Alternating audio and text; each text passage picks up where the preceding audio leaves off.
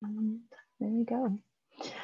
Good morning and welcome to part 2 of Transforming Family Life, a transpersonal approach to parenting. I'm so excited to be here for the second part um, because it's really neat to hear about how maybe things from part 1 were implemented or things that you noticed. So I'm not going to do a full introduction, but for those of you who maybe are watching this recording and maybe skipped over part 1, I am Marisol Salinas McCoy, and I am the founder of Essential Wisdom Coaching. And I'm so happy to be here.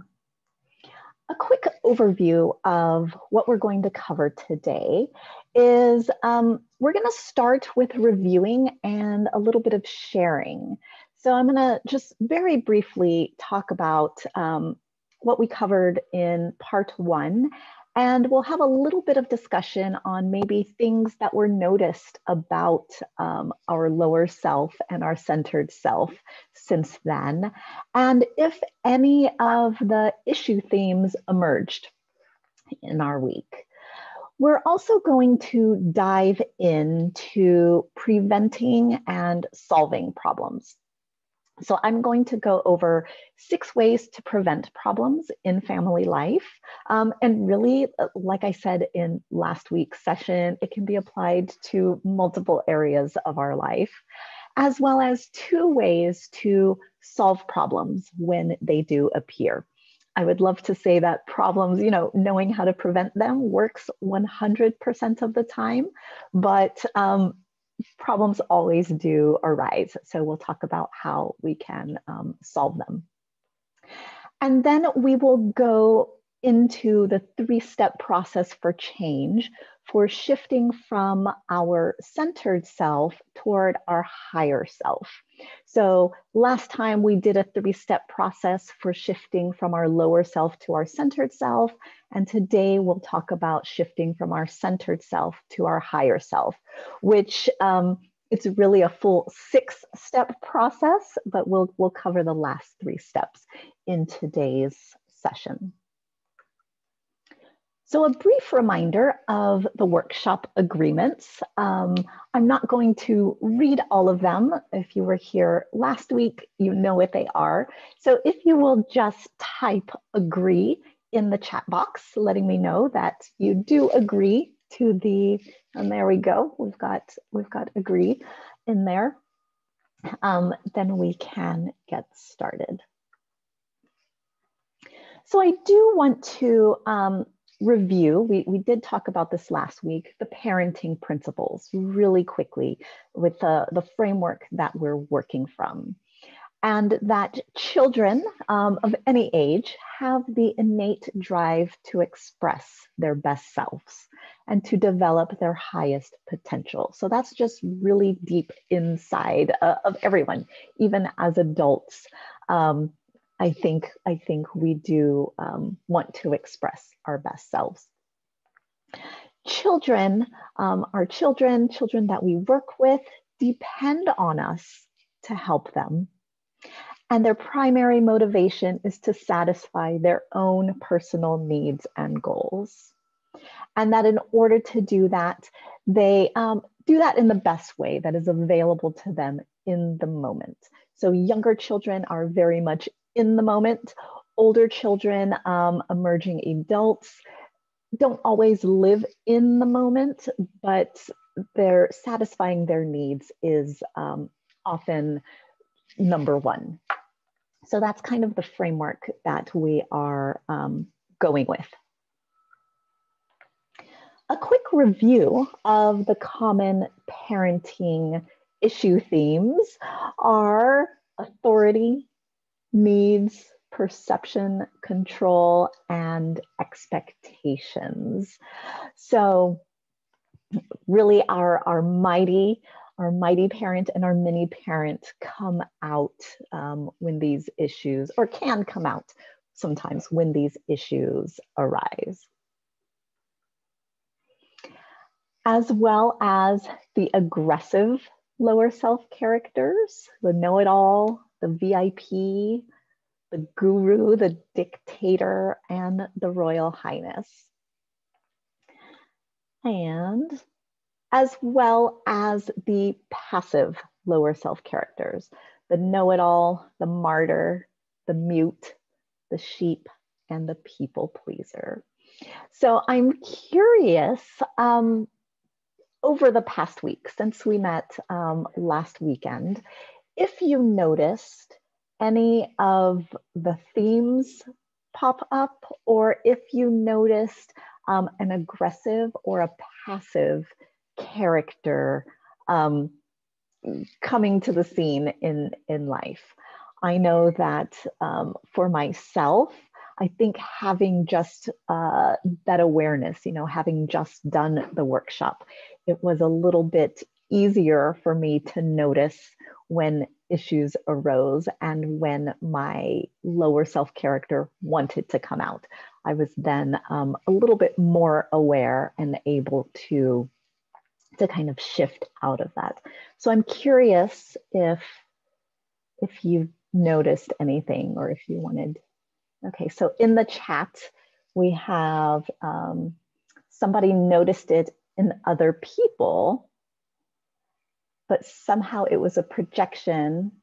So you noticed your own, a projection of how you used to be with your child. So yes, it is much easier to notice those patterns in other people. You can say, oh, I know what that is. Yeah. And then that reflection of how we have. And I think that's wonderful. And a natural and normal process of that step of, hey, I learned this thing and I can now recognize it. So I think that is super. Yeah, the aggressive behavior. Yeah, excellent, excellent. So I would say keep noticing that. And just observe it and see how that lands in the reflecting. And then when you are then engaging in the future, you'll kind of have that how to move a little bit differently. I love hearing that. So we're going to shift now to how to prevent problems and solve problems. So we'll spend a little bit of time here. Again, feel free to throw in the chat any questions or comments as I move through these. I'm going to try and give as much detail and some examples, so that way you can then implement this. And then remember, while we're framing it around parenting and family, this is a perfect place to remind you that this can be used in really many areas of life, our personal lives, outside of family, work, our career, just in every area. I think it's really useful.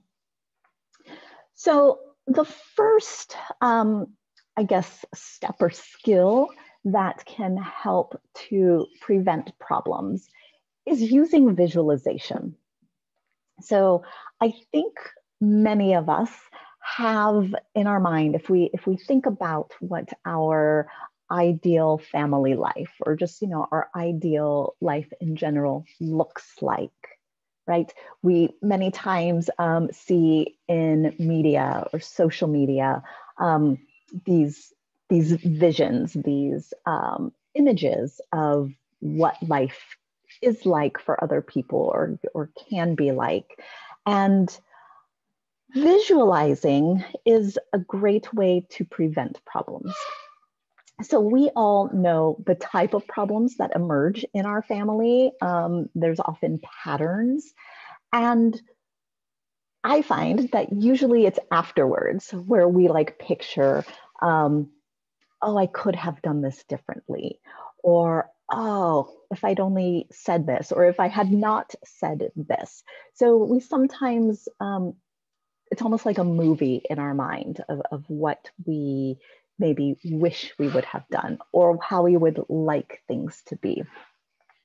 So implementing visualization before problems emerge can really help when they do. So what I mean by that is, let's say you have this idea for family mealtime, right? And you can visualize, you can close your eyes or not, what it's like, what the family is doing when the meal is being prepared. Maybe you would like people to be involved, or maybe people are doing other things but nearby and there's conversation, or maybe music playing. And then when the meal is ready, everybody gathers and there could be great conversation, laughter, whatever that looks like for you, right? We can imagine that. We can picture that. We can imagine what maybe smells or are filling the room. And having that picture then allows our brain to start to implement small changes.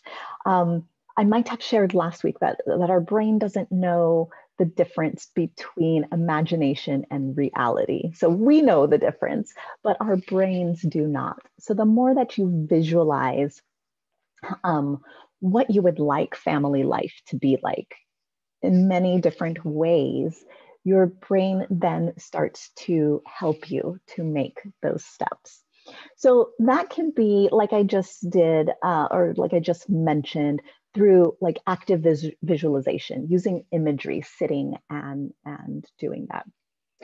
Another way that visualization can be implemented, and I do this with clients sometimes, is creating vision boards. So sitting down and having the activity of maybe cutting out pictures, or if you do a digital version of pulling pictures, either from your real life or images that you find, and making a sort of collage. And again, it can be physical or it can be a digital version, and of what you want family life to be like. If you have goals, if you have areas that you want to improve in your family life, having a vision board, again, is a reminder. If you look at it regularly, your mind, your brain takes in those images, and they start to become a reality. You start to take steps to make those things happen. And so I'm all about vision boards, and I recommend that people do them on a semi-regular basis to help with that visualization. And if you're going to do that, look at it every morning and every evening. Have it somewhere. If it's a physical one, have it somewhere where you will see it on a regular basis. If you choose to do a digital version, maybe put it on your screen. So I created a physical vision board that I have just out of reach in my office here.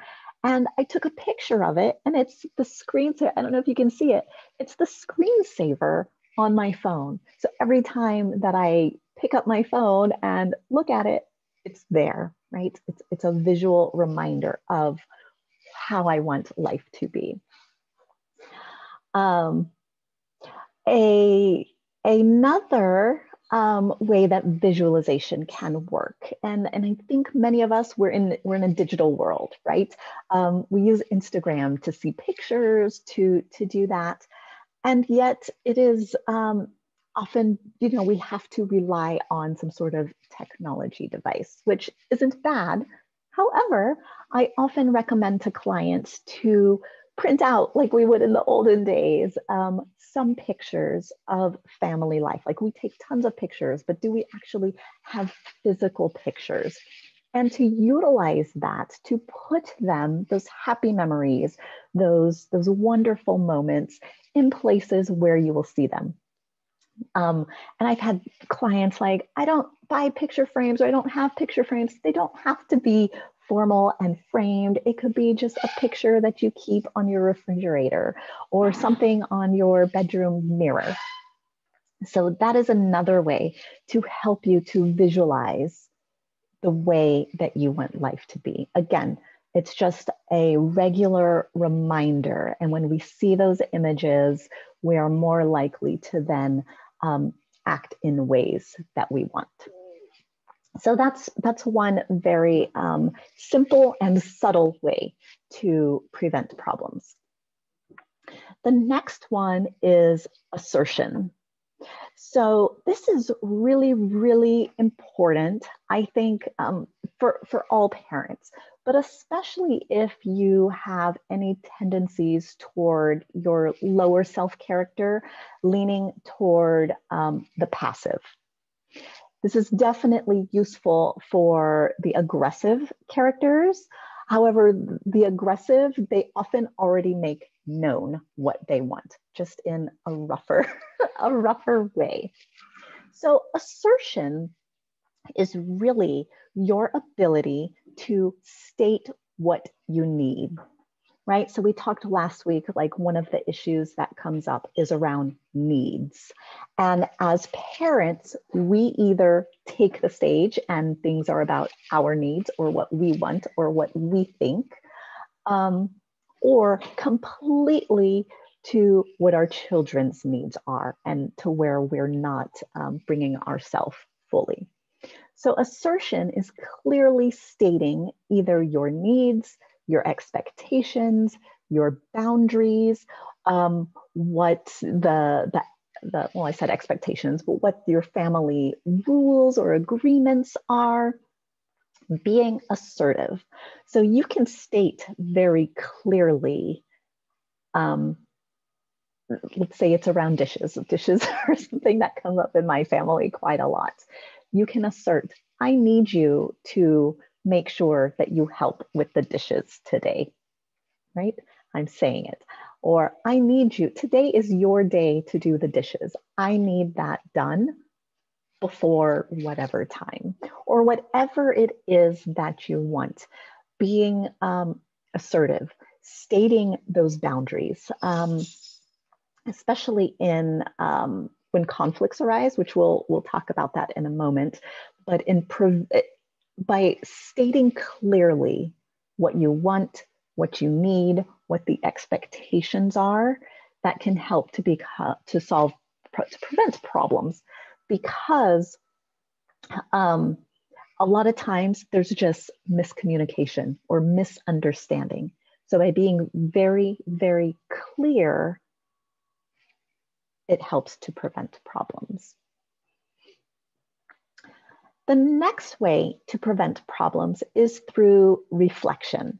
So I talk about this a lot with clients about reflecting. Self-reflection, I think, is really important, but also as part of a family, reflecting on family dynamics, family interactions, reflecting on problems that occurred. Again, we can't prevent all of them, but when they arise, we can then reflect on how did we handle that? What might I have done differently?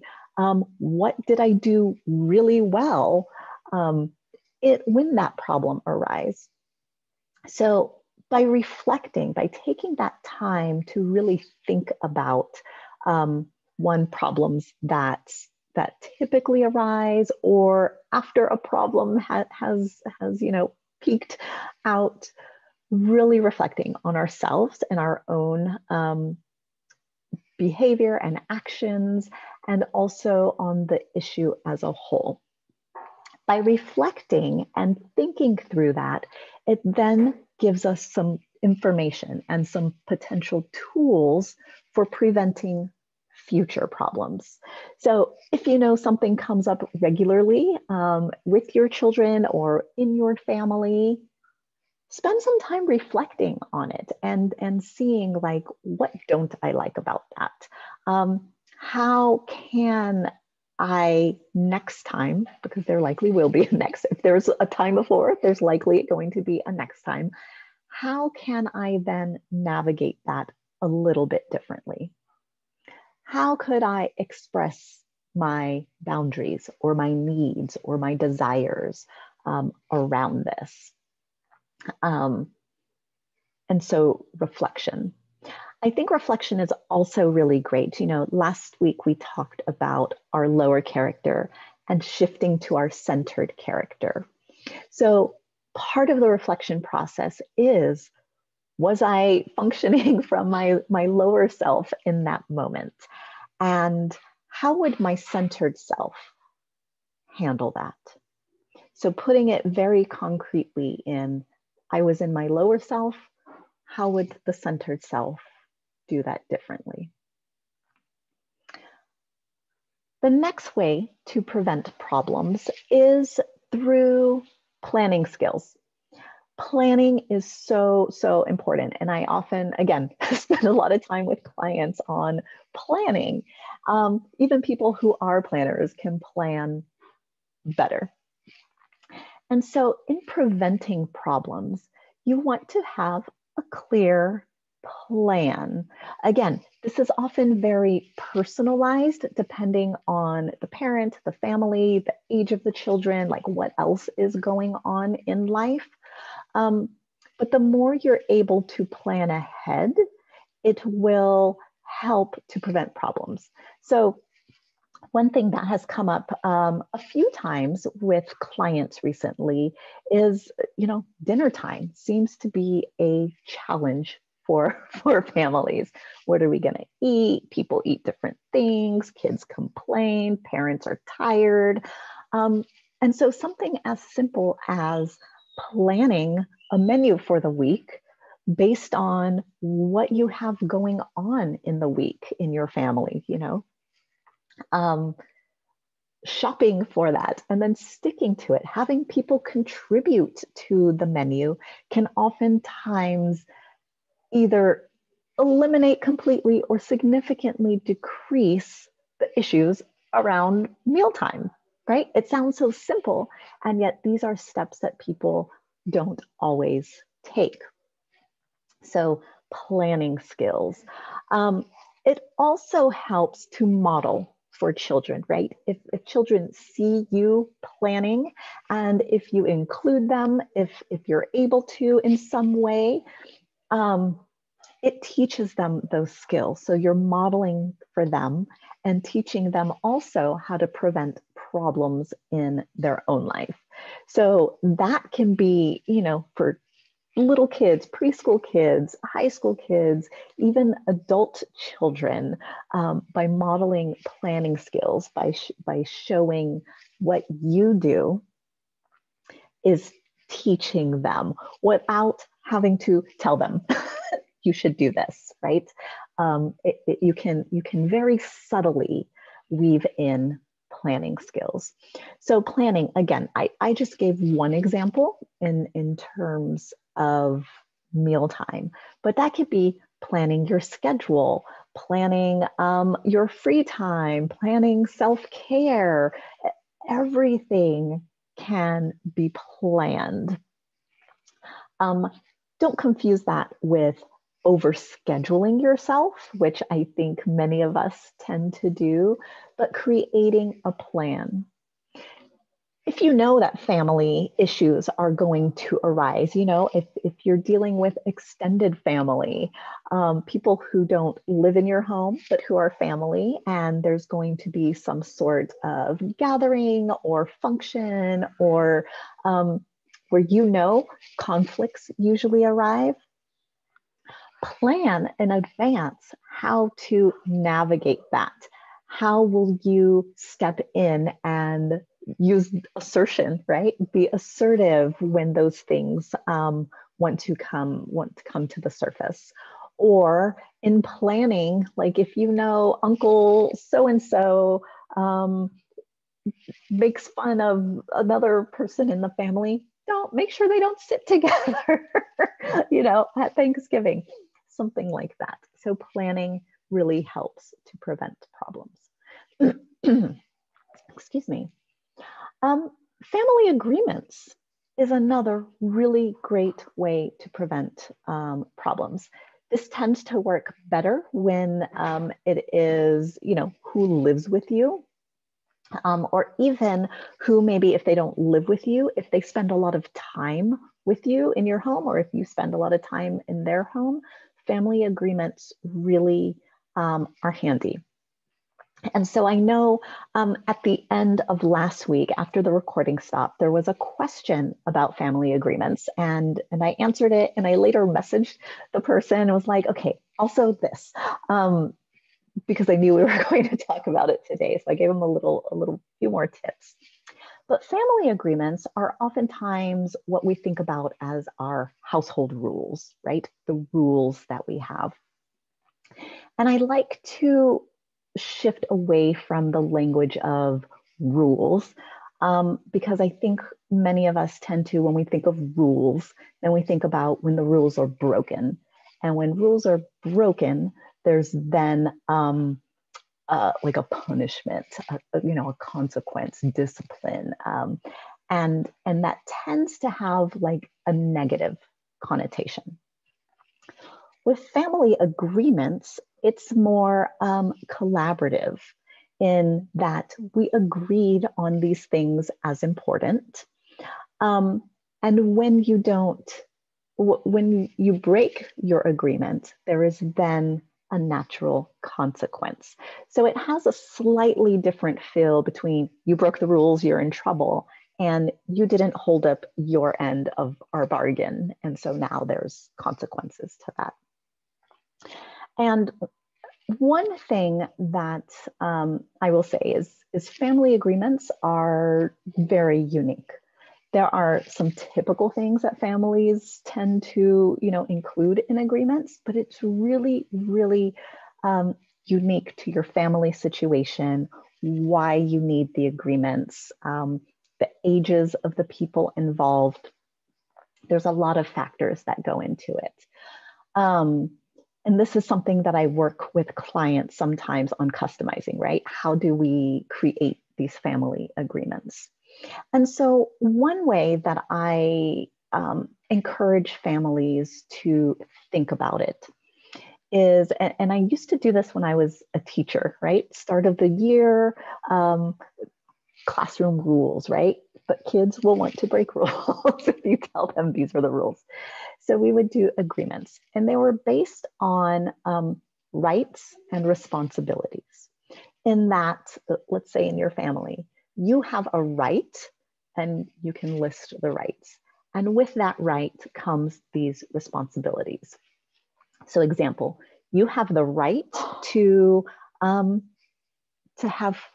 be fed, right? You have the right to have meals and the responsibility. And so this is where, as a parent, you can then set the expectations. You have the responsibility to contribute to mealtime. You have the responsibility to help clean up after meals. So whatever it is, and for them to be family agreements, there has to be discussion. So getting the conversation with children. I've seen children as young as like 5, and I think they can be younger too, contribute to the discussion. Again, as the parent, you are guiding the conversation. You already know what you want there to be in terms of agreements, but having a conversation with everyone in the family, having them brainstorm what the responsibilities are is really important to the buy-in and the follow-through. So you can help guide what the rights are, but really getting input on the responsibilities. You will find that children of all ages actually have really great insight. They're very wise in terms of what is fair and just. And that's where the responsibilities come in. So I have seen some children contribute things that I was like, wow, I don't know if I would have thought of that as a responsibility. It helps them to then agree to the agreements. It helps them to feel responsible, to feel like a contributor in the family. it helps them to know that they have a voice in family life. And again, it's not going to make things perfect, but it is good. I find that family agreements really help to prevent so many problems. So you could talk about, for children who have toys, right? A lot of toys. I've heard and I have experience, my kids play with all these things and they don't put them away. So it could be you have a right to have playtime or have play in your life, and the responsibility to put things away when you're done playing with them.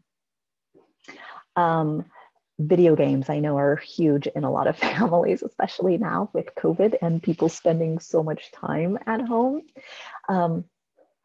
It could be you have the right to play video games and the responsibility to limit your time, or to not hog the video games if people come over, or whatever it is for those.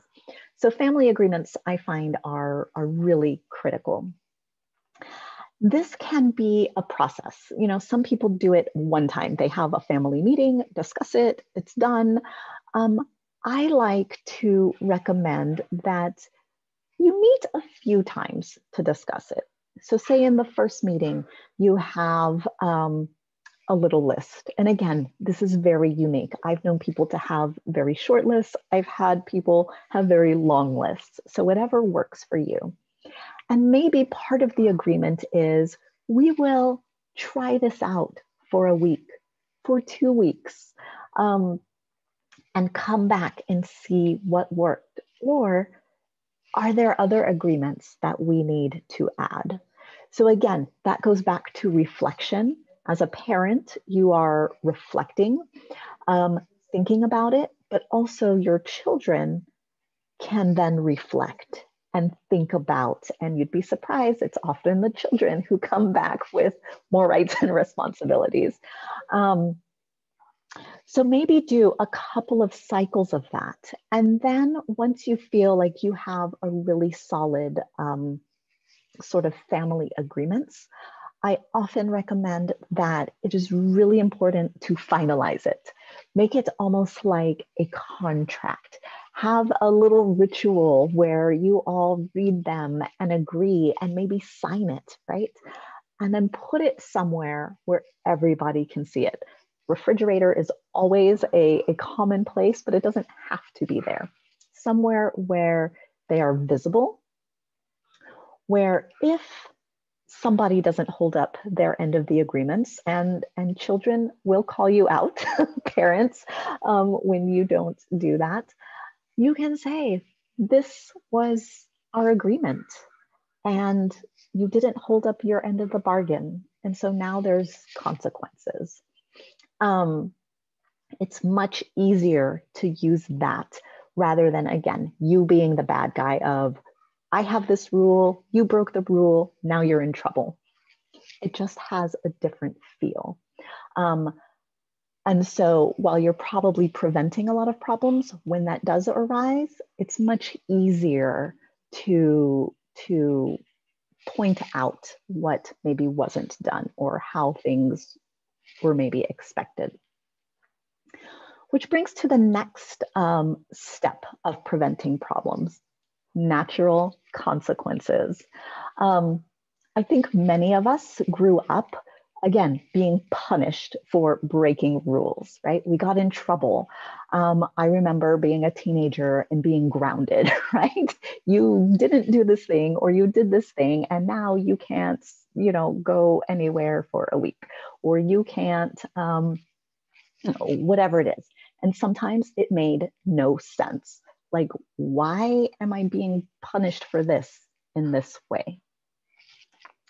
And so what natural consequences are is they're not punishments.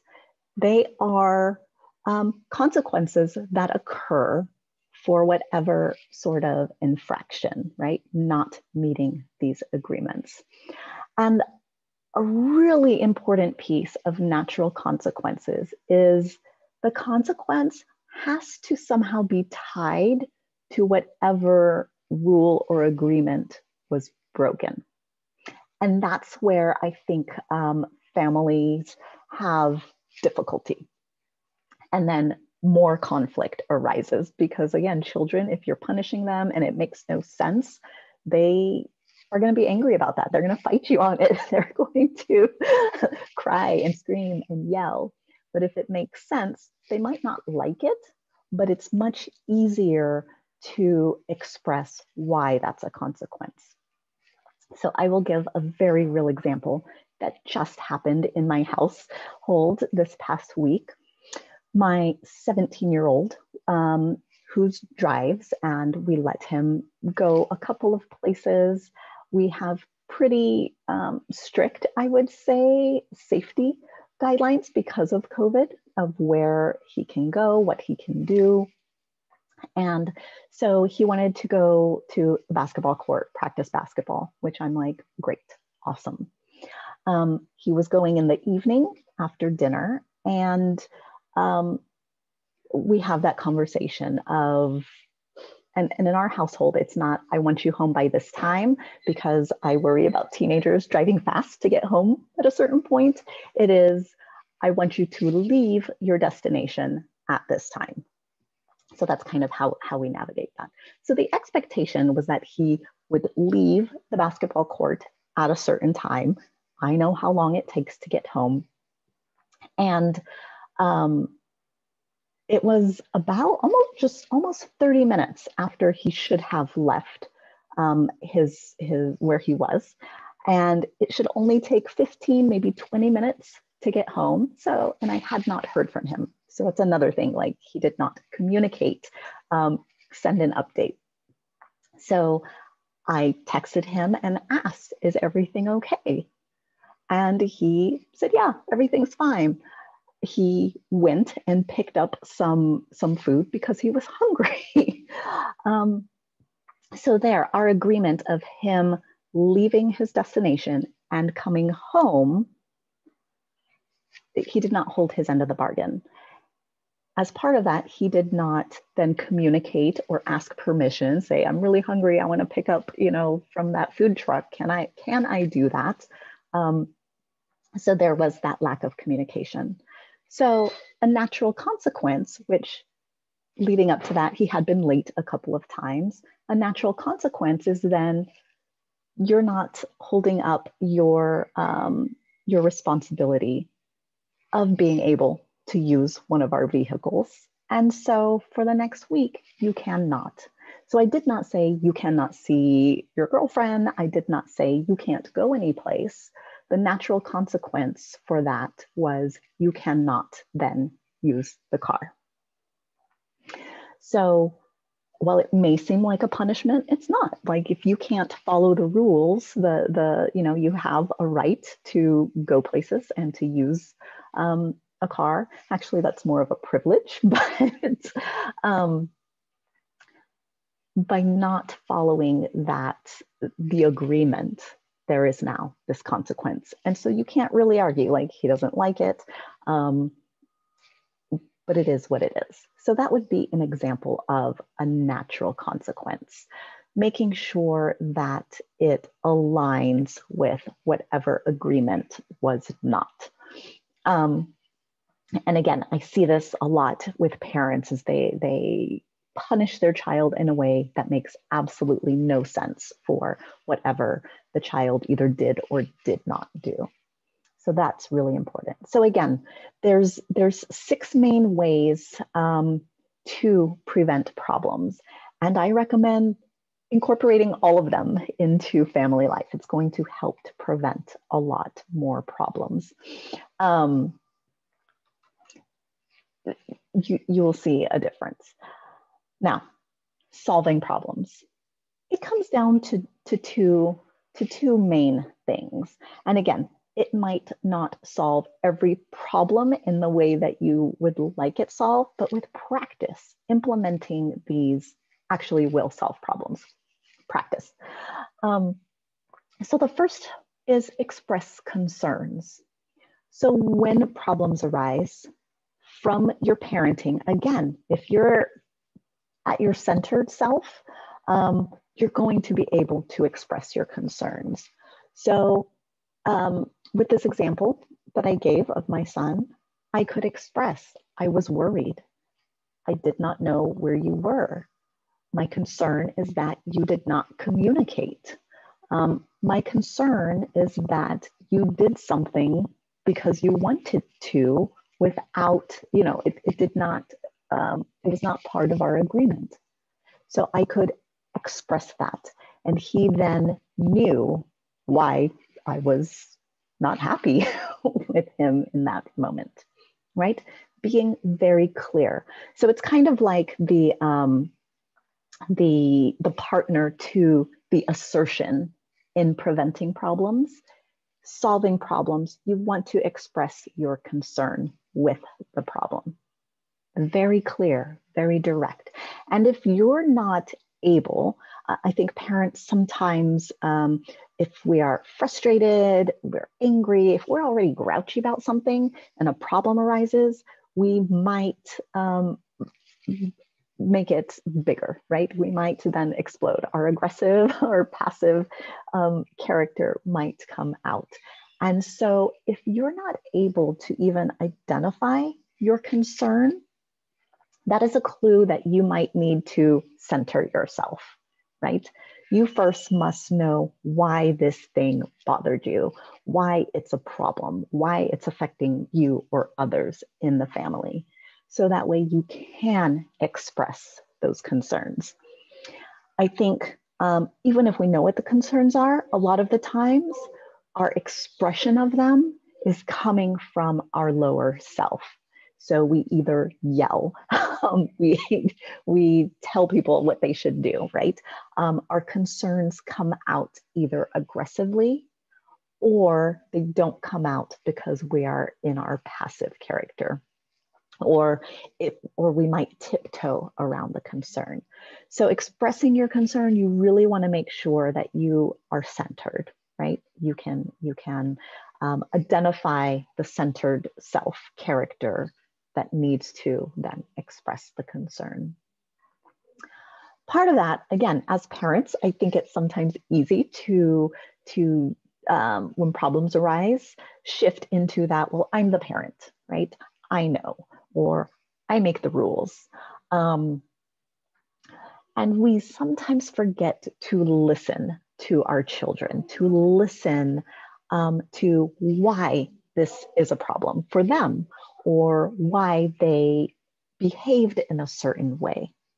So it's really important in solving problems that you also consciously listen. And so again, if you're really worked up, if you're frustrated, if you're angry with your child, it's really important to center yourself first. So that way you are able to listen to their concerns, right? They will probably express their own concerns in their attempt to solve a problem. And as a parent, you have to be able to listen. You have to be able to really hear it so that together you can solve the problem. And so, again, with a lot of clients, this takes work. It takes customizing to the family. It takes practice and really, really looking more closely. But really, solving problems comes down to expressing concerns, you as well as the people involved, and conscious listening. And so if you are able to do that, start practice it, model it, your children, no matter their age, are going to start to learn those skills too. Super, super important. And so I want to take a moment here to just check in and see if there are any questions or comments. If you want to put that in the chat.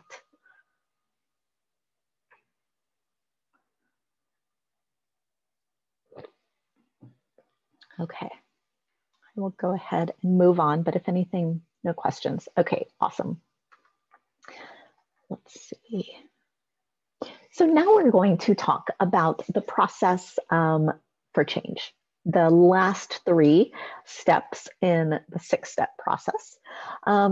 Step 4, we're going to talk about crossing the bridge to the higher self. Step 5, identifying with our higher self. And step 6, expressing the higher self.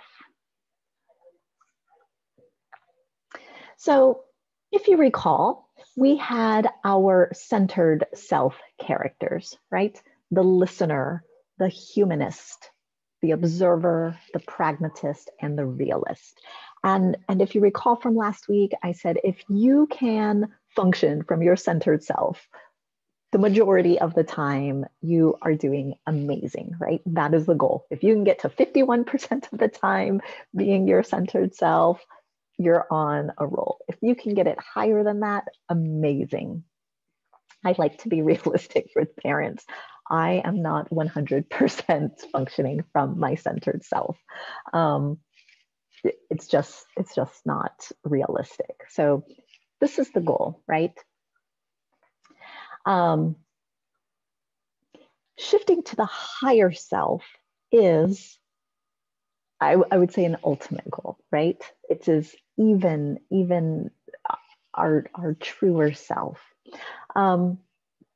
And so, like last week, there is an activity that we will go through briefly. But again, this is something that you can, on your own, practice and take as much time as you need for it.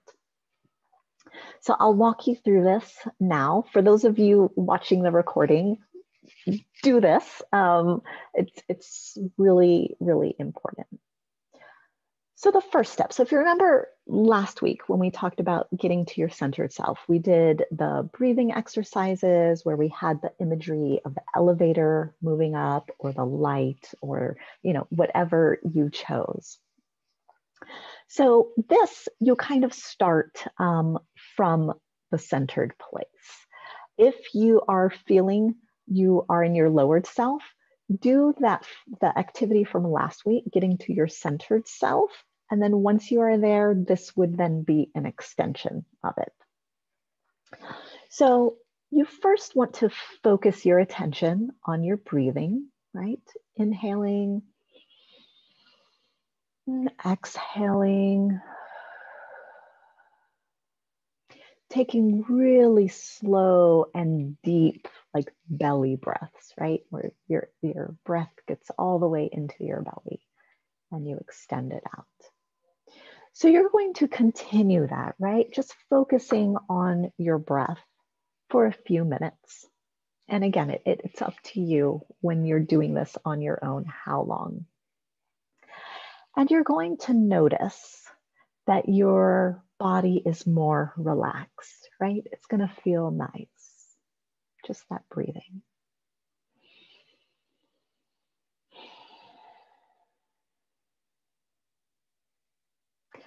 I recommend that you do this with your eyes closed, but again, some people don't like that. But it helps with the next step, where you're going to just kind of quiet your feelings. So as you're breathing, you're going to imagine, right? You know where your body is, your physical body. You're going to imagine, in addition to a physical body, that you also have a feeling body, right? That holds your feelings, and that it takes the shape of an oval. And this feeling body extends about 1 to 2 feet beyond your actual physical body. So you want to imagine, right, outside of yourself, this oval. Still focusing on your breathing. And you're going to fill that oval that extends beyond your physical body with the color blue. And blue, because that often is associated with peace and calm. So as you inhale and exhale, you're you're going to imagine that feeling body, that blue feeling body, and enjoy the serenity, right? Probably calm you a little bit. The next step is to then clear your mind. So in addition to your physical body and your feeling body, consider that you also have a mind body. And you can envision this mind body to be the shape of a sphere or a circle that extends another 1 to 2 feet beyond your feeling body. So you have your physical body, you have a blue oval feeling body that extends, and then you're going to have this circular mind body. And as you breathe, I want you to fill that sphere with the color yellow, inviting clarity and openness.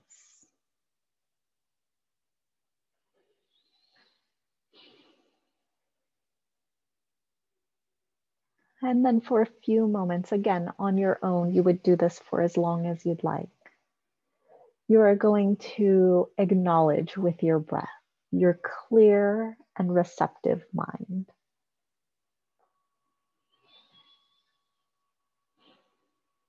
Now, the next step in this exercise is to then identify with your higher self. So you have your physical body, your feeling body, your mind body. And then I want you to imagine a golden white sun about a foot or so above your head that symbolizes your higher self. And imagine the sun's rays reaching down and entering your body through the top of your head, right? Slowly moving down through your entire physical body with healing energy. So let that light flow beyond the physical body into your feeling body, allowing you to experience greater love and compassion. See the light flowing into your mind body. Now think of yourself as a luminous, right? You're bright, you're shining, you're a wise being that is now identified with your higher self. And so again, that imagery, it just like expands you, right? Thinking of not just you as a body, but a feeling body, mind body, and that wisdom that comes through you. And so when you're ready, I invite you to just come back from that experience. And if you want to share something in the chat, what that was like for you.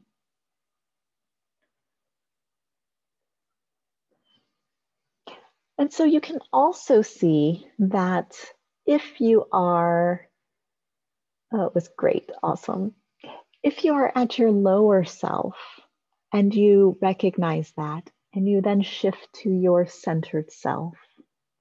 And then if you want to move from your centered self into your higher self, you can see how that could take some time. And I recommend parents do that, especially when they are feeling angry or frustrated, or there is, something that has them really worked up. A problem that has arisen that you are feeling very emotionally charged about.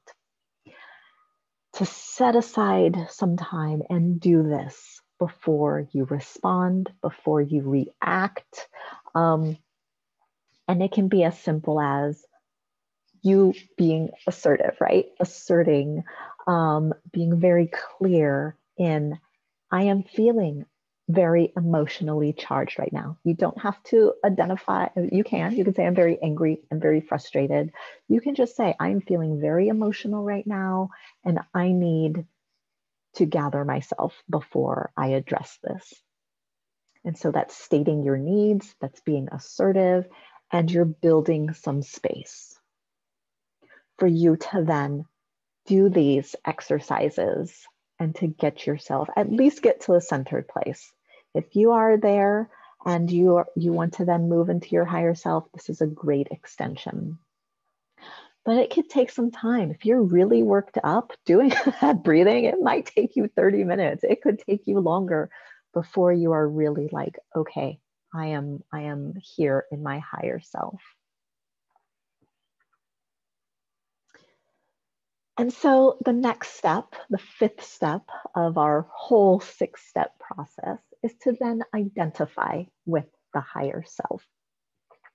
And I'm going to introduce you to these characters: the intuitive, the peacemaker, the fair witness, the faithful, and pure love. And so the intuitive, the higher self character, is really around that intuition is the source of our deepest knowing. This one really hits home because what a lot of people refer to as intuition is what I call essential wisdom. And so I do believe that our essential wisdom is the source of our deepest knowing. The peacemaker. In a conflict, everyone's needs can be met, right? Everyone. The fair witness says that each person's point of view has value. The faithful. When we value relationship more than our upset, growth is possible for everyone involved. Pure love. Even if expectations are not met, we can always give love. Right? And those are really beautiful. When I say them, I'm like, oh, yes. And so our higher self characters can come through. And again, this is an ideal and it takes practice when the issues arise, right? So authority, who knows best? When you are functioning from the intuitive character, you are able to tap into your intuition, your essential wisdom as the source of deep knowing, right? Whose needs will be met? The peacemaker. In a conflict, everyone's needs can be met. Again, needs is the important word. Not wants. There's a big difference. And a lot of times our children and sometimes ourselves are following from our wants and not our needs. So the peacemaker is able to then identify the needs. Issues around perception. Whose point of view is right? Is there a right? The fair witness is saying each person's point of view has a value. So there is no right. Issues of control, like who should decide? The faithful says when we value relationship more than our upset, growth is possible. So even when we are not happy, the fact that we love our children, love our other family members, that is able to help us work through that, right? Expectations. How do we deal with expectations? The pure love character acknowledges that even if expectations are not met, we can always give love. So even when breaking an agreement, breaking a rule, not holding up their end of the bargain, we can still come from a place of love. Even if we have to implement natural consequences, it's through love, right? And so that's how you can parent. And really, again, this comes in other areas of life too. The higher self characters function.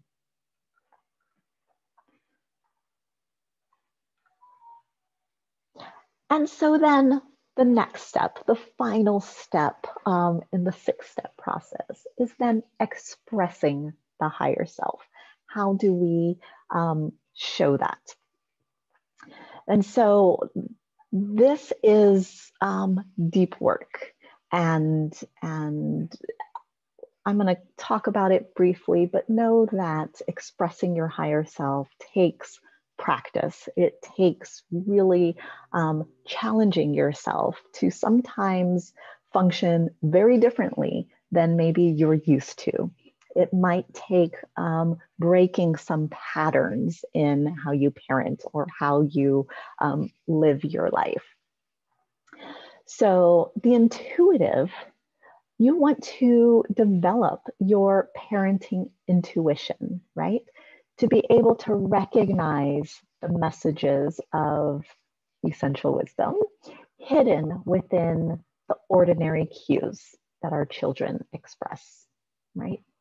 So really tapping into what you likely, I believe we all know the answers, that they're in there somewhere. And so developing that parenting intuition. For the peacemaker, strengthen family bonds through creative problem solving, right?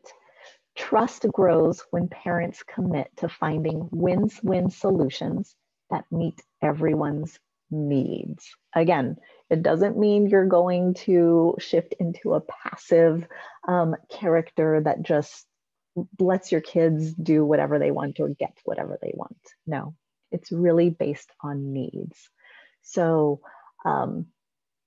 as a parent, being creative with problem solving and finding solutions is really important. The fair witness, this comes when there's painful conflicts.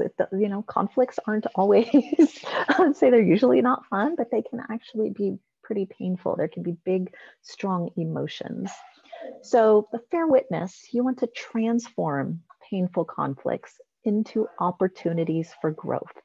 And I think as parents, that's what we want for our children, right? Even when they're much older, we want to see them grow. We want to see them be successful. And so how we shift our conflicts to opportunities from growth, right? It starts with valuing that relationship with our children more than our upset, our annoyance, when we think we know what's best for them. It's really tapping into the relationship that we want with them, that we want for them. And then to allow ourselves and them to find unexpected possibilities for genuine understanding and healing. So even if you still in your mind think you know the best route, sometimes as parents we do because we're older, we've experienced more of life.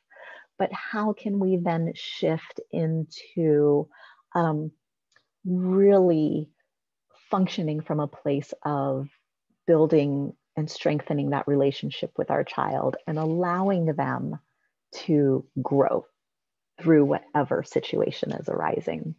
That's often more powerful. The faithful embrace the power of acceptance as a catalyst for change. So again, as a parent, this can be tough. We